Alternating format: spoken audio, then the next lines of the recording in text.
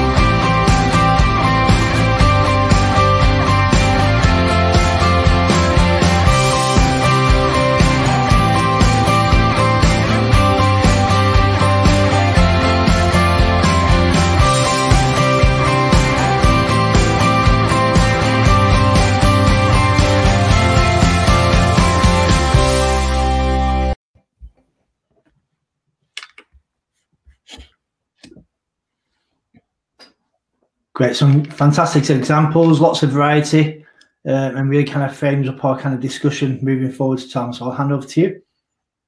Thanks, Stu. Yeah, I suppose when we were thinking about delivering this presentation, we looked into some of the stats around attacking and defending set plays. So I guess some of these slides highlight the importance of the way that you deliver your set plays and how much work you spend on them. So in terms of the World Cup in Russia in 2018, 42% of all the goals scored in that competition were coming from set plays, and that's including penalties. So you know, a really high proportion of goals scored coming from that set play situation. For England, for our teams, I don't know if you can remember back to 2018, seems a long time ago now, but 9 out of 12 of our goals came from set plays, whether that's corners, penalties, wide free kicks. Again, I suppose that stat really highlights the importance of not only the work that you do on set plays, but some of the skills and the attributes that the players need in order to be effective from these sorts of situations. And those are some of the things we'll think about and talk about during this presentation. In the Premier League, 2019-2020, so that's last season, 22% of all goals came from set play situations.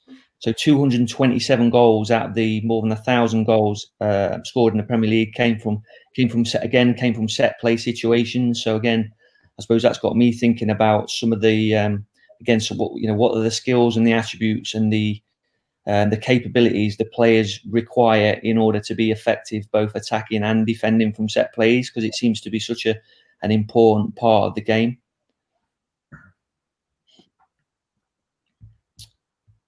Yeah, and in terms of corners, I suppose we will focus a little bit more on corners than anything else today. But 13% of those goals, so 13% of those goals in the set plays came from corner situations. So 134 goals out of what, again, more than 1,000 goals are coming from corners in the Premier League again. So how important are these things? How much time are we spending on not only, I suppose, the structure and the practice of the set plays themselves, but how much time are us as developers spending on developing the attributes for the players and the capabilities of the players that's going to enable them to be effective, I suppose, when they get to that first team environment. Yeah, so again, more stats just to sort of frame what we're going to talk about. So on average, 5 corners a game in the Premier League. It takes 3 corners to get a shot. This is on average to to get a shot on target. So if you can manage to get 3 corners in a game, the stats will tell us that that'll lead to 3 shots or 3 attempts on goal.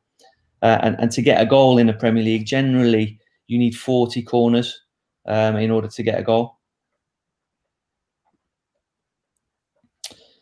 Hopefully this is the last stat. So 29% of possession retained off corners. So again, something to think about.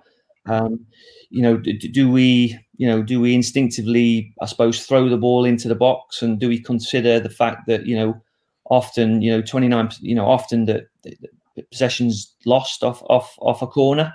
I suppose it's interesting to think about, certainly in different contexts within the game. Is it right to take a short corner and keep possession, or is it right to take a risk to throw the ball into the box to try and get a goal? So again, an interesting stat to think about. Yeah, no, really good stats throughout, and I suppose it just connects back to making sense of it around your context, or wherever you're working, whether it's in a male or female game. And this slide just to kind of illustrate how the importance is played on both, but actually the importance is probably more shifted towards the female games. You get greater returns for being good at them. So how does that place importance throughout your working week to try and place more emphasis on this? So the stats are showing 5 corners per game, 3 shots per corner, and then corners to try and get a goal is 33. So the percentages come down quite vastly from the male game. So placing importance around set plays within the WSL to try and get a greater return is really important.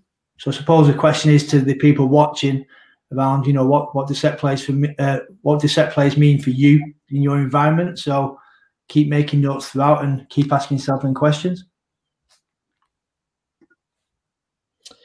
Cool. So I guess again, when I was thinking about thinking about delivering this presentation, but also when I'm thinking about delivering the set plays portion of our program in the youth development phase at England, these are some of the considerations I suppose I might have and we might have as a group of coaches and developers when we're thinking about this subject. So I don't know if you want to sort of jump in on this, Futch.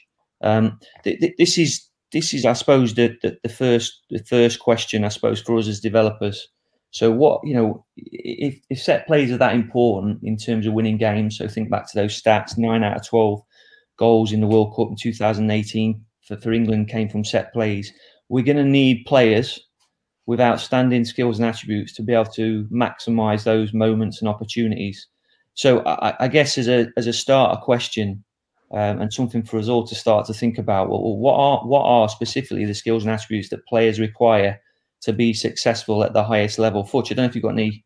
Yeah, I think it's a really good point. I think the kind of technical delivery skills are key. So we think of set pieces and corners, and we think of people maybe can head it. But when you look at that montage of goals, people are scoring in different ways. It's not kind of the old-fashioned maybe delivery and head it. That's still there, but there's many ways you can score. So I think that the delivery skills of players now. We've got such good technicians in the game at the top end. It's how we continue to get these players through who can deliver different types of cross, or if you want to call it a pass at times now. I think that's key. And are we offering these players the opportunity to be able to practice it on a regular basis? So whereas, it's not just lumped in the box, these are like, it's an actual skill, some of the delivery now. And it might be the difference at the top level between whether you get picked in a position or not over somebody else. If you've got that ability to deliver a set piece inch perfect, it's a key skill now. Yeah, I mean, you look at players like Kevin De Bruyne. The ability to hit certain areas in the box, whether that's towards the near post, towards the back post, to be able to pick someone out on the edge of the box. He's got that technical ability to be able to get the ball from the corner spot to a particular area in the box with supreme accuracy and speed and spin to miss out opponents. So again, that technical skill I think is really, really important. What about things like I'm thinking, I suppose, about brightness, about adaptability. So, one of the things we'll talk about, I suppose, during this webinar is that every corner is similar when we're delivering it, but there might be slightly different variations in terms of the positions of our players, the positions of opponent, positions of goalkeeper, and also context changes, doesn't it? So the delivery and the way that you adapt as a player might be slightly different depending on the score, the weather, that sort of thing. Yeah, and I think it depends what type of corners you're trying to kind of introduce, Tom, because if you want a pullback, you might want a smaller player in the box with really good foot speed, because you think traditional markers are often bigger players, maybe not that quick. Whereas now I think there's a role for kind of smaller, more technical players within the penalty box on corners. If you're trying to work something, that extra foot speed, and as you say, that sharpness and brightness, that's the difference between getting half a yard away from your marker to kind of get that finish off. And as I said, look, when you look at the montage and look at where our goals are scored off corners now, a lot of it is first contacts with your foot. It's kind of like pullbacks for strikes at goal rather than headers as well. And it's also second phase. So you want quick, bright players around the penalty area who can react to maybe the first knockdown on the second phase kind of ball.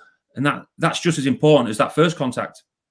Absolutely. And I guess that one of the other things we can think about in terms of like skills and attributes for the players would be the way that they're able to connect with each other. So the way that the receiver and the deliverer are able to time their delivery and movements to be able to connect at the right time.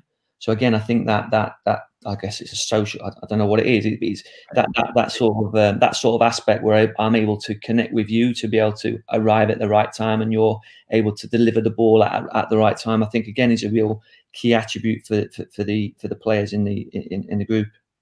Yeah, I agree. I think timing for any set piece, especially when you're working on a particular movement, I think timing between the deliverer and maybe the kind of, whether it's a blocker or a first contactor, it is key and it's vital. And again, you can get that by practice, but sometimes just by repetition, and it doesn't always have to be kind of structured. It can be relationship between two players. Sometimes we see players just have a great connection, and that timing comes a bit more natural than with others.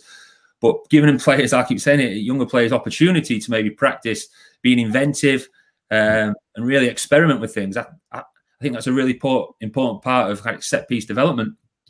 Absolutely. So the second thing, I suppose, or one of the other considerations that I'm thinking about when I'm delivering or we're delivering this set plays portion of the game is, how are we going to attack and defend from set pieces?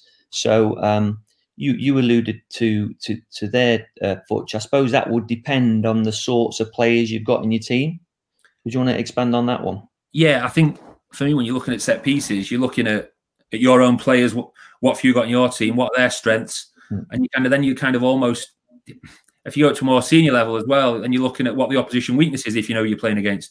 Where's an area of the box that you could exploit with your players and kind of really try and get after their weaknesses? And I think that's important. But one of the kind of big things is it might be short corners, TC. If you've got small players and quick players, you might be using corners to create 2v1s out wide. Then work the ball on a different angle into different areas to kind of create opportunities to score that suit your players. And on the other, I guess, sorry, go on. Sorry, Futcher. I guess like you're dead right there. So the way that you attack and defend from set plays, I suppose coaches need to consider the strengths and weaknesses of the players in their group, but also the strengths and weaknesses in the team that they're playing against. So the role of the coach there, I guess, would be to provide some sort of framework for the players to be, to be able to execute. But also within that, I alluded to before that situations change, don't they? Situations change within the game. So we need to provide a framework as coaches, but we also need, I guess, to be able to develop players who are able to adapt from that framework. Yeah, and I think that's vital. I think the kind of context of the game, it changes all the time. So whether it's a set piece that's been worked on and players set it up, but the context of the game might change. Whereas you might have a really intelligent player who recognises a situation where they have got a 2v1 out wide. Yeah. And that kind of just almost having the freedom to kind of to get the hand on the ball and play and go and play and sensing that opportunity, really. So I think as coaches, we can give them a framework to work off, but giving players the freedom, because as well, some of these top players and young players, they're very inventive these days. And, they've sseen a lot of set pieces, and giving them the ownership a little bit of kind of how they want to work it. I think if you can give that ownership, you certainly get a lot more buy-in. And they want them to kind of they kind of want to work them that little bit more, but giving players freedom to kind of within a game for me is key. And again, that's where it comes down to practice in a way a little bit without jumping on that. It doesn't always have to be set pieces where it's going in the box. It might be hand on and play. Really, a set play is a way of retaining possession as well as an attacking opportunity to score. Absolutely, it's a football decision, isn't it? So I always give this example. So if you've got a right back going down the wing and he looks up and he or she sees 5 players in the box that are smaller than the 5 players marking them, then they're probably not going to lump the ball in. They're probably going to turn out and try and play their way in. But sometimes when we get to a corner situation, we're sort of instinctively, it's an instinctive thing to right, it's a corner, so I'm going to get the ball in there. So I guess going back to the skills and attributes discussion, we want players to be adaptable. And I suppose for us as coaches and certainly developers, we want to we want players to make good football decisions. I suppose a good example, I don't know if you can remember the game against Barcelona, the Liverpool game against Barcelona. I'm not sure exactly when it was, but the Trent one where he gets the ball put down on the corner spot, I think by one of the ball boys, and then he whips the ball in for Origi when the Barcelona defenders aren't set, and that's a critical moment in the game where I suppose there is a framework there for corners. So they would have had their routine, they would have had some good ideas about how they're going to score from corners, but in that particular moment he was able to adapt and he saw a particular a situation where he thought, right, that's we've got a good chance of scoring here, so I'm going to make that decision. Yeah, for me, that's good players having the freedom to make instinctive decisions on what they see in the game. And I think that's so important. You kind of don't take that away from players, as well as having a framework. Yeah. I mean, that, as you say, that kind of gets them through to the next round of the Champions League. Again, that wasn't any coach. That wasn't, probably organised by any coach. That was just a player recognising a situation within the moment of a game, and having knowing he's got the freedom to kind of go and deliver that and they score from it. So it's vital for me, TC, that as well as having the structure, you need that freedom within players, and players have got to feel that freedom as well. Yeah, cool. So we'll move on to the next one. I suppose one of the things we're going to think about again today, and we'll get into a bit more detail later on, is well, what do our set play sessions look like at our clubs? So I mean, I played a long time ago now, but the majority of my set play sessions, or my experience of set plays, was on a Friday after we'd done our prep for the game on Saturday. It would be, okay, right, we're going to take 5 corners out on the left. One of the reserve team players were going to take the corners if we were defending, and then the manager would say, right, you go and stand there, you go and stand there, you go and stand there, you go and stand there. So that's typically what our set play sessions would look like. And I'm not sure that would enable us to practice, flexibility and adaptability and some of those skills and attributes that we just talked about. So I guess we need to consider exactly what the game looks like, and that should steer what our practice looks like. So if I'm a right back defending a corner, for instance, my actions might be in a game, I go from defending a 1v1 out wide the ball goes out for a corner. I've then got to recover into the box. I've got to probably, I've got to turn my body so I'm still seeing what's happening in the corner. Is it going to be a short corner? Is it going to be a right foot? Is it going to be a left footed delivery? I've then got to turn around. I've got to see who's, how the opposition team are attacking against me. How does that affect my position? What's the score line? How does that affect my position? How does that affect I suppose my game sense? These are skills and attributes that I need to develop as a fullback. And I guess what I'm saying with this diagram is does our practice design align with the sorts of things that we want the players to be good at? Yeah, and for me, TC, they kind of need. I think players need a mix of a bit of everything. So if we have small-sided games, or however you design maybe a half-pitch game, do we have set pieces in it? Or I see a lot of games where there's no corners, no throw-ins, always start from the goalkeepers. Well, you don't have to work on any particular corner in that, but you get the players the opportunity to practice being inventive. So they get to the ball, hand on and play. Are they recognizing actually we have got 2v1 or two big players get two players at the far post, so they can actually deliver it. But going back to it, I think in the senior game as well, I think there is a place where you need, if you want to work on, we've seen the stats on set plays, how important they are. If you want to work on a specific routine, that does take time and real detail. And there needs to be maybe a place where you put time aside to actually have walkthroughs and go through the detail of the movements and whether you're working blocks, things like that. So I think there's a balance, especially in the youth development phase. I think there needs to be a balance. And again, it's up to the coach's judgment on where set pieces sit with them and the importance within their phase and in their environment. Cool, good. And the last thing I wanted to, I suppose, consider is, how do we coach? So, like you're saying there, is it instructive? Is it, is it, look, you've got to be there and you've got to be there and do some walkthroughs? And absolutely, there's room for that, and I think that's a critical part of coaching. But also, I guess what I'd like to think about is, how much empowerment, how much ownership do we give the players when we think about these things? So, I mean, the last thing again within all that is to consider what sorts of things make the players or the coach adjust the plan on match day. So we've already talked about, the score line, the context. So I often think as well, in a game, certainly in the towards the back end of the game, there might have been so many changes.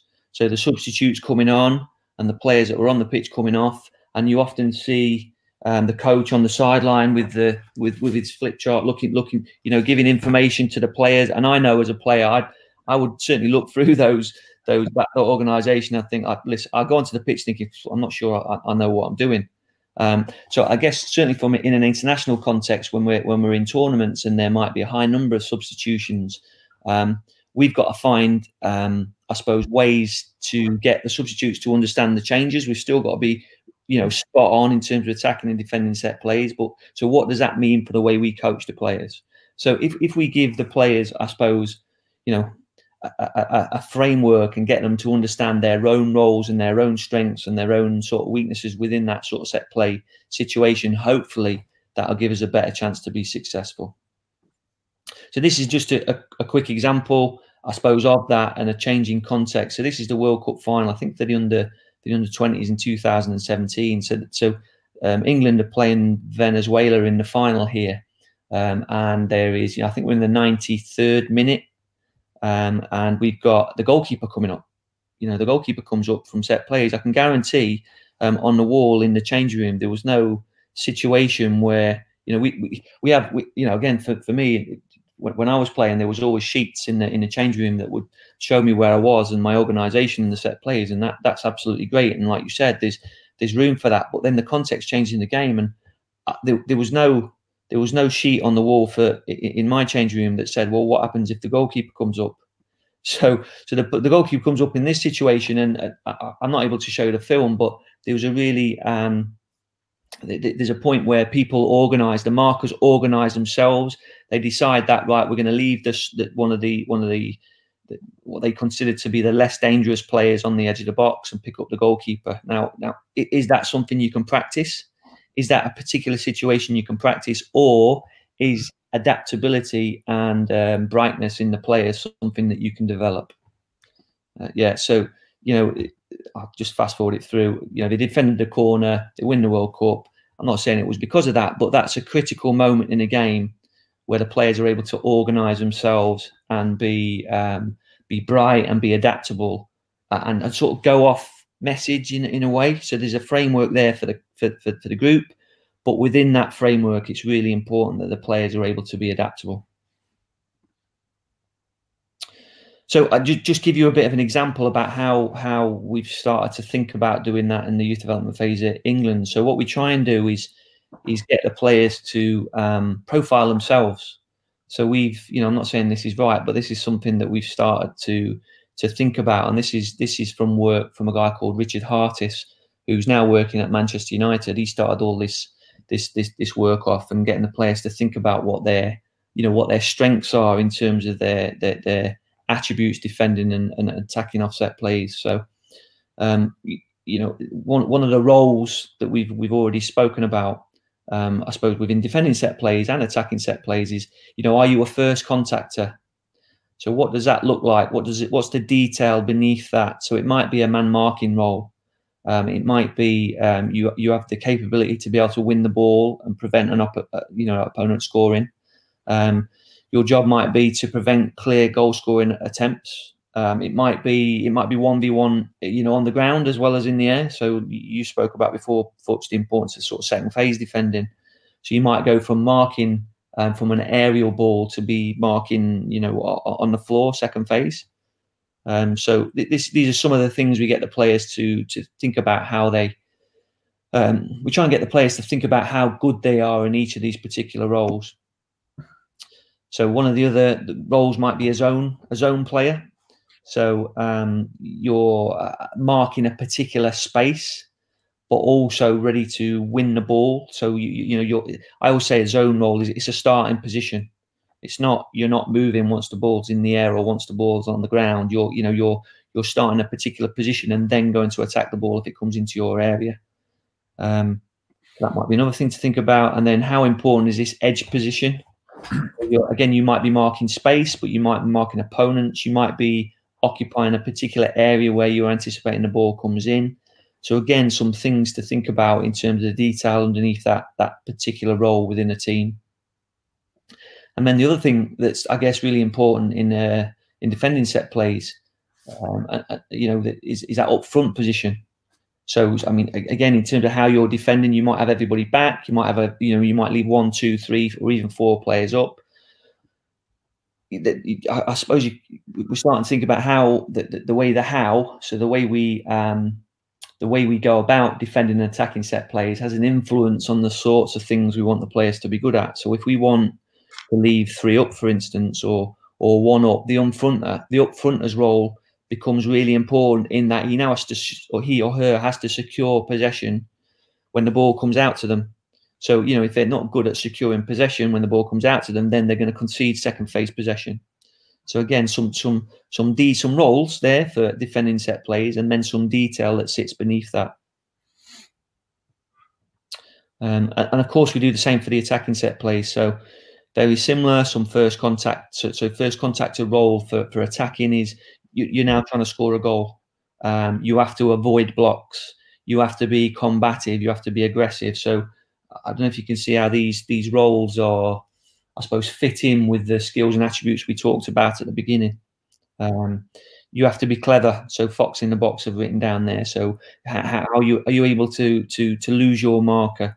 Are you able to be cunning and just run off the back of your marker as soon as he turns his head to look at the ball? Then are you going to be able to run across them? Again, some detail that sits beneath that. Futch, you've already talked about that input. You know, the importance of top class delivery. I think about De Bruyne. I think about Trippier for the England teams. You know, they've got top class delivery. You know, that connection between you and the receiver is a really important one. The edge player. So again, really important as well in terms of, I suppose, attacking. So if the ball drops out to the edge, are you able to find a pass or a through ball or hit the target when we're attacking? But also, are you able to stop a counter attack? So if the ball drops to your opponent on the edge of the box, are you able to make good decisions about, I don't know, a counter press to sustain possession, or are you able to, you know, is it something that you've got to drop and recover into a defending area? And then the deep defender. So I do see a lot of teams now, especially when attacking teams bring all the players back. I saw Brentford the other day. Fortunately, if you've seen them this year. So I think it was against Derby. So Derby brought all their players back, and Brentford put all their players forward. Really interesting still there. I haven't got it with me, but Derby brought all the players back to defend the corner, and Brentford were really aggressive. So, you know, they didn't have a deep defender on the halfway line. They went all the way in and tried to lock Derby into that area. So I don't know what your thoughts are on that one.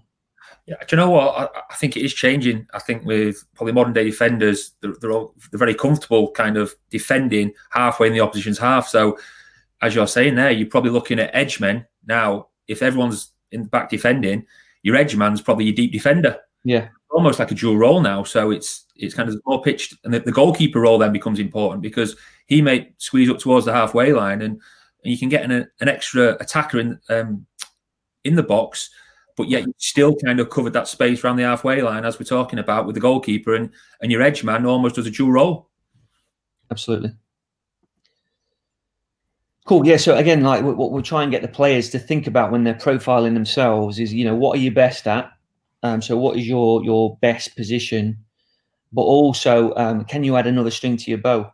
So how can you help your team? So if I am a really good zone man, defending zone man, that's absolutely fine. But maybe to get myself in the team, I need to add another string to my bow. Because, you know, if we're saying that corners and so attacking and defending corners are that critical in terms of winning and losing games, then I need to be an expert. If I'm going to be a good player and get myself in the first team, I need to be outstanding and expert in some sort of capacity within set plays. And if I can only fit into one of those role profiles, then that limits my opportunity to get in the team. You know, you would have played in teams. I've certainly played in teams where the manager will look at the team and think, right, well, we're not good enough on set play, so I go out and someone else comes in. Well, I'll just jump in, TC. I think players do need a function at set pieces, defending and attacking, and I think everyone's expected to have a role now. I think, you know, I don't attack set pieces or defend set pieces. Again, that can have a real kind of impact on whether at senior level where a player gets in a team or not, because there's roles that need filling, you know, and the more technical players you've got in the team, they still need a function and they still need a role. And I think it's important that we introduce players to different types of set plays throughout the youth development, just so it's not a big shock when they do get to the PDP or senior level. Cool. Yeah, I think when we've looked at the stats, I think now within 2020, England have scored 31% of their goals from set plays, you know, and that's a big stat. So that just shows, kind of reiterates what we spoke about, the importance of them. So now we're going to have a look what this looks like within a game. So we've spoke about a lot of detail. So now we're going to try and bring it to life with a couple of clips from recent England games on what it actually looks like. Then we'll try and unpack a couple of corners for you and just show you the detail that kind of goes into the planning. So on the first video, this is England against Ireland recently. We'll let it play at full speed. Okay, now we'll go through it and it starts to break it down. And I want you to we look at the first one here. That's Grealish and Sancho. They work a block, and we've spoke about the importance of different players.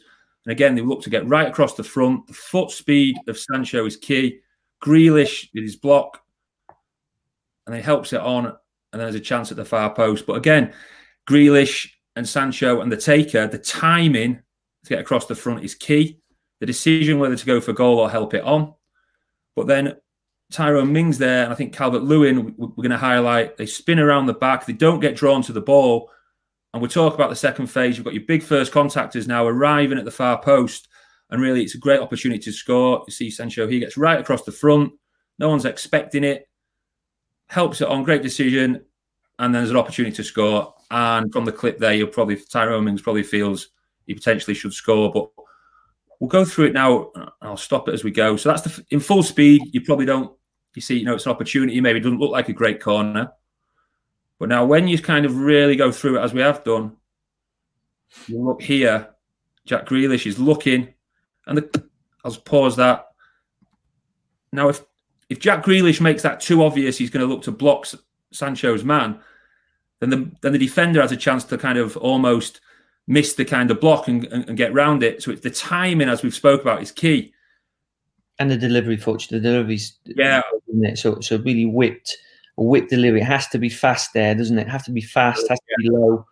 Timing, like you said, has to be right, so that Sancho can get the inside of his foot on and try and miss the players, because all the defenders have gathered on the near post there, haven't they? So they're trying to exploit a space on the far post. As you said, and going back to the different types of delivery, that's meant to be low, and as you say, whipped in fast, TC, isn't it? So that for that first man, knowing Sancho's got the speed, Grealish has got the block, but that's just highlighting, you know, your Grealishes and Sancho's, who are two of the most technical players probably in Europe at the minute. They've got major roles as first contactors and blockers, you know, on an attacking corner. Yeah, help it on. It's definitely worked where the two big first contactors come around the back, and again, there's an opportunity to score. You just watch Mings here. He almost works away from the ball. The defender's ball watching. Calvert-Lewin arcs his run. They're trying to create 1v1s at the back for that second phase, which they do well, and be disappointed not to score for me there. Again, you know, great technical ability and decision making. When to do I go for goal or help it on? He helps it on and creates the opportunity. Okay, this next clip, again, it's England v Wales recently. We'll watch it at full speed, then we'll go back into it and have a look at it.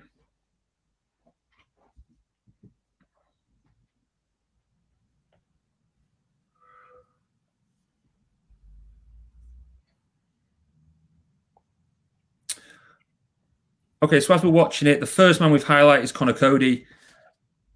He really attacks, as if you're watching now, really attacks that front space, really kind of gets across the front man, draws him out. But then as the ball goes over his head, you'll notice he spins, and we've spoke about the second phase, or it doesn't get it. But I think if things doesn't get there, I think Cody probably does. So as it develops, we're looking at the role again of Grealish, and this time it's Sakho.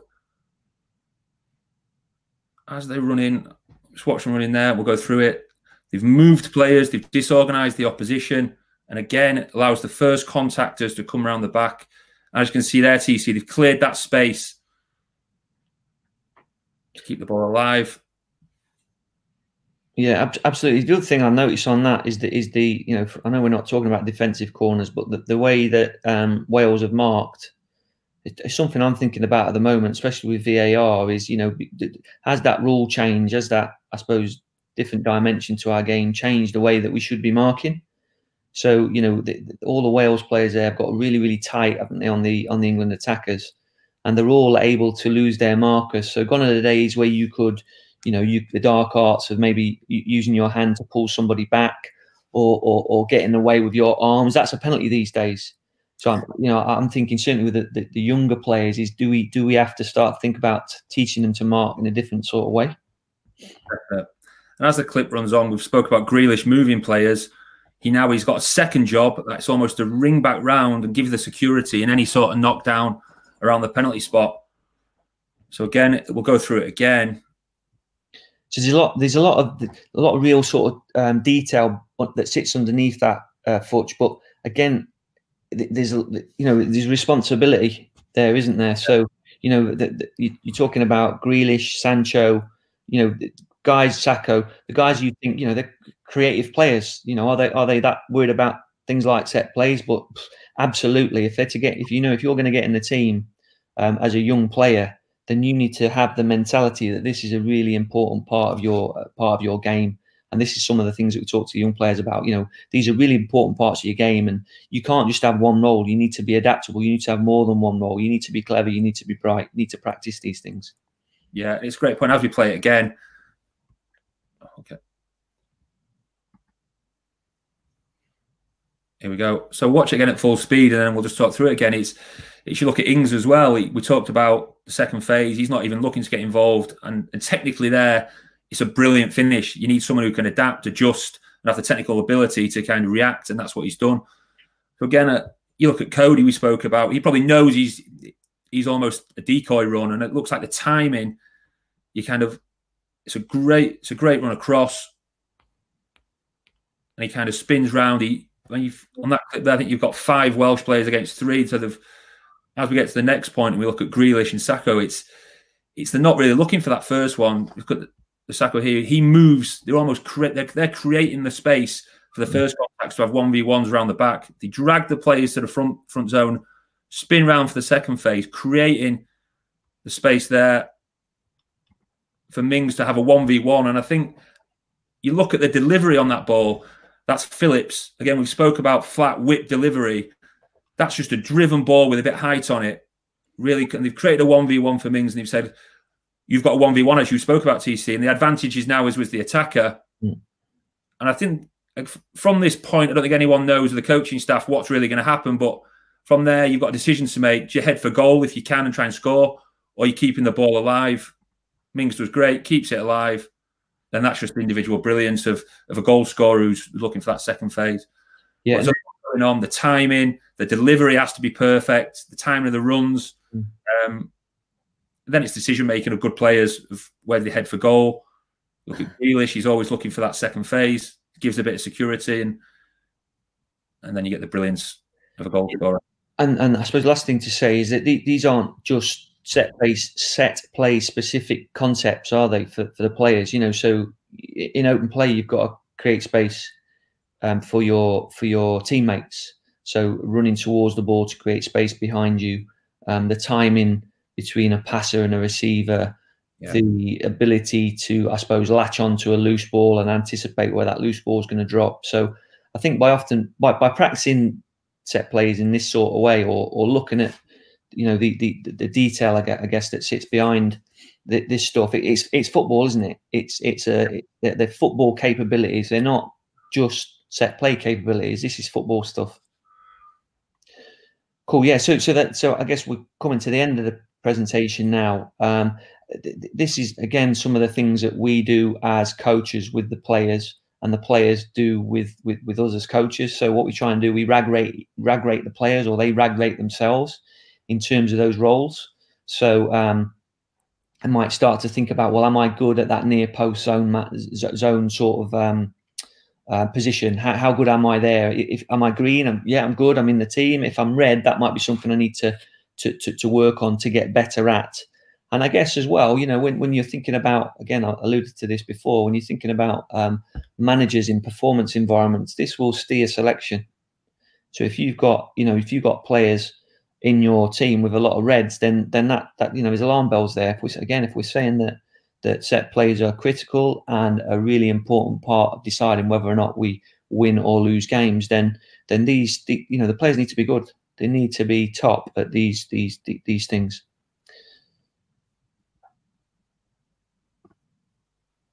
Cool. Yeah. So I'll just briefly let you know about what this might look like in terms of practice design.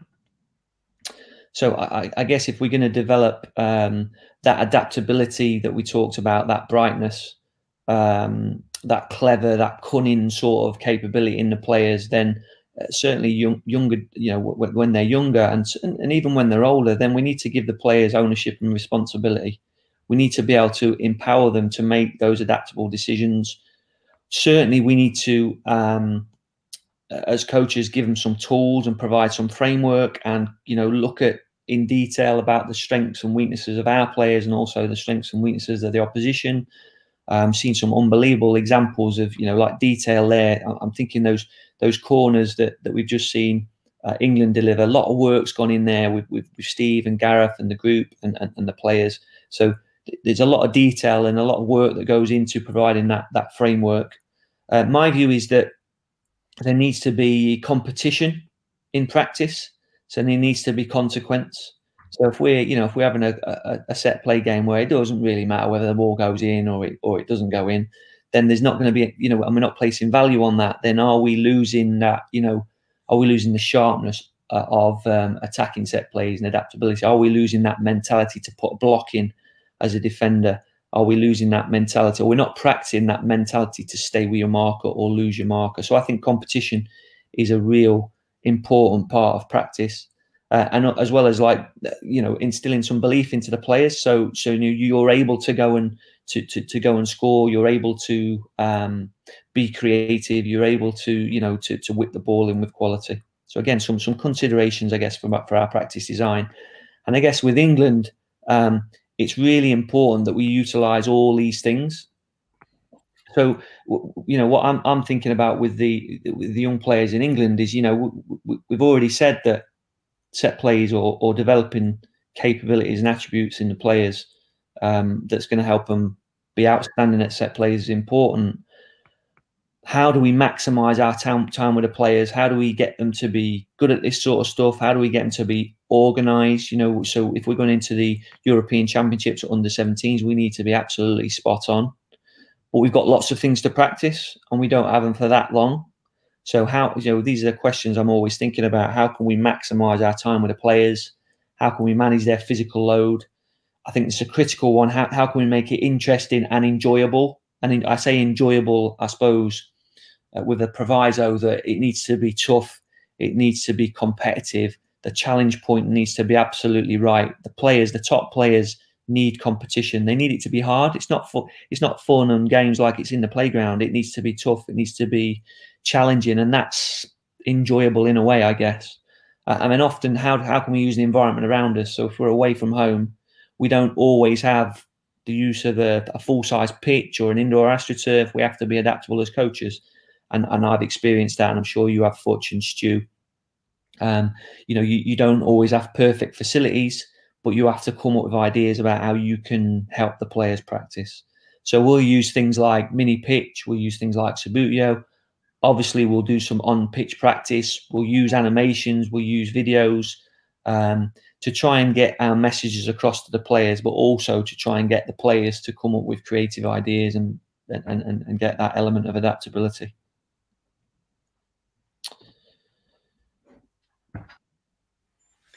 Yes, this is a slide really emphasising some of the key statistics around what might influence your practice design. So, how do possessions start within the WSL? So in the big kind of bold print, so it's 55% from transition, 26% from throw-ins, 6% from free kicks, and 13% from corners. And in brackets underneath, they're the percentage from the Premier League. So very similar, but certainly things to think about when designing practice and maybe starting positions. Yeah, I mean, that's a great one, Stu, isn't it? So if we're saying 26% of possessions in the attacking third are coming from throw-ins, again, I'm thinking, how much time do we spend practicing it? So, are the players expert throw-in takers? Are they experts at having really good connections between the thrower and the receiver? Is the timing always right? Is the structure always right? I mean, I often see games where the thrower is not an expert. There's loads of foul throws, certainly in youth football, and I often think, well, and the referee lets it go, and I think, okay, that's great because we're getting lots of free play. But are we placing enough value on that? It's a skill. It's a football skill. It's not important in football. If we're saying that, if you look at Liverpool. Certainly last year, I think they scored a really high percentage of goals from their throw-ins. They had some really nice routines. I think they employed a throwing coach, and a lot of the top teams now are looking for that edge. So is throw-ins part of our practice? Are we developing expert throw-in takers at fullback in wide positions? So these are some of the games that I've thought about and had to go at practicing delivering with the England youth teams, but also in the club environment and also on the courses. And hopefully we'll get a chance with the guys that are watching this video to go through some of these practices when they get a chance to come in St George's Park. So they're basically small-sided games, Stu. But like you said, with certain starting positions. So the top game there, I generally start with a throw-in from that game, and it might be we have 5 throw-ins for I know the whites there are taking a corner, but you could have 5 throw-ins down the left-hand side and play to a finish. So within that particular area of the pitch, the ball may go out for a corner. It may end up with a free kick. So it's a small-sided game, but with a particular starting position. So really good point, Tom, is it? So when you think about fullbacks in open play, if you give the ball away maybe as many times they maybe did when they're taking a throw in, maybe they won't be in the game. They won't be selected. I suppose when you start looking at the outside defenders now who might be centre halves by their experiences through the pathway and not had opportunities to maybe take throw-ins. So how that kind of informs what you might have to do with younger players as you start to progress through the age and stages to give them this experience. Yeah. No, absolutely. So that practice at the top is, again, small-sided game with a throw-in or a corner starting position. Dead simple. There's a goal on the side, so that, I don't know if you can see the goal on the side next to the goal, behind the goalkeeper. That's for the attacking team. So if you get a cross, or if you can hit that goal from a cross, in a real game, in a bigger version of that game, you'd have a 7 coming in a far stick, when you'd have Sancho or Sterling coming in a far stick to score. So that's a good area to put the ball in. And I guess what I try and do with this game is get the players, and we'll do this when the lads come in on, the lads and girls come in on the course. We'll get them to develop some routines and think about what their routines and what their framework is based on their strengths and based on the strengths of the opposition. So we do have a framework. We do encourage people to in this particular practice, encourage people to have a particular framework, but also be able to be adaptable within this competitive game. And the game at the bottom is just a very similar one. So again, it's a small-sided game, but with some starting positions from free kicks. So we've already said that the first contact is really, really important from a free kick, but lots and lots of goals are scored off second phase. So that it might be a first contact, but a key attribute of an edge player might be to land on that second ball and then be able to exploit a 2v2 or a 2v1 or thread a ball in for a forward to score.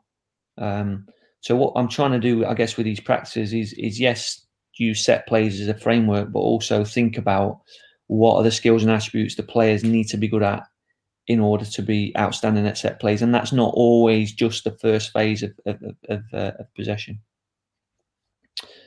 Yeah, okay. And then the other thing, I know this is a really, really simple one, but a small-sided game or an 11-sided game with, and I know it sounds daft, but just take the set plays.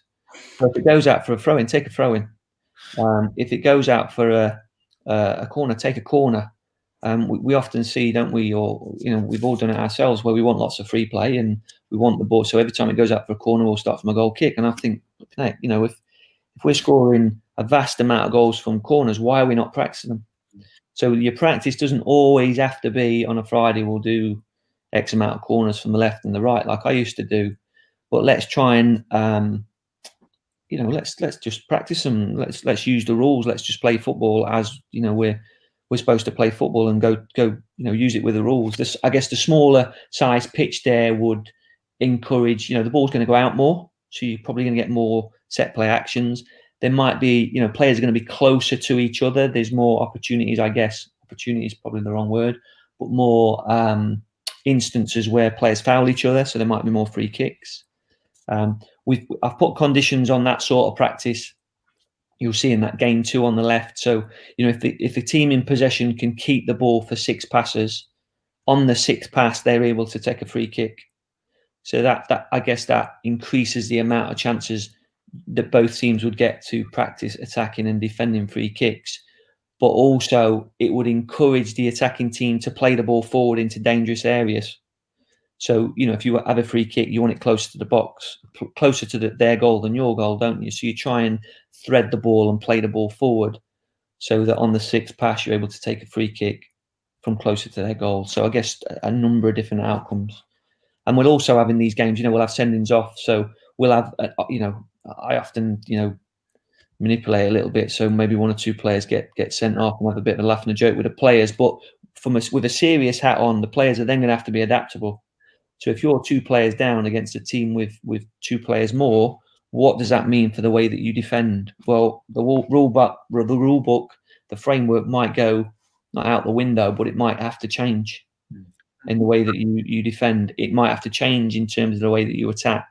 So what I guess we're encouraging there is, again, adaptability. And that is important, TC, isn't it, for games? Because if something happens, in a game, sometimes the coaches have not got time to kind of get information on. So players have got to make them decisions for themselves. Absolutely. Way of them practicing it, because if they've never experienced it or had the opportunity to practice making them decisions as coaches, how can we expect them to make them when it matters on a game day? So it's absolutely, Futch. Yeah.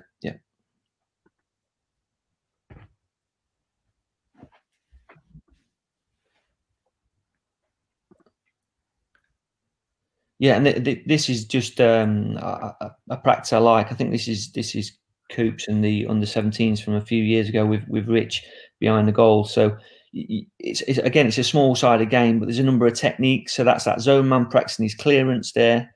The person delivering is practicing his delivery. The ball falls to the edge men.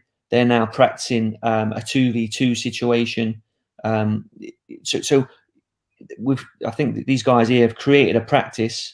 It's a small-sided, it's a competitive practice, and the players are going to, I guess, enjoy it. It's difficult, but it's replicating what happens in the game. Again, I'm probably teaching people or teaching people how to suck eggs here, but you know, if we're delivering practice, we better make sure it looks like what happens, or the skills and attributes the players need to be good at in order to execute successfully during the game. So a through ball there, see the edge man running through, the defenders on the edge of the box having to defend the space. This is what happens in the game.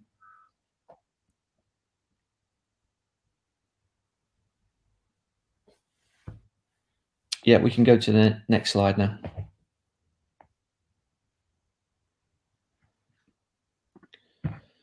Great stuff.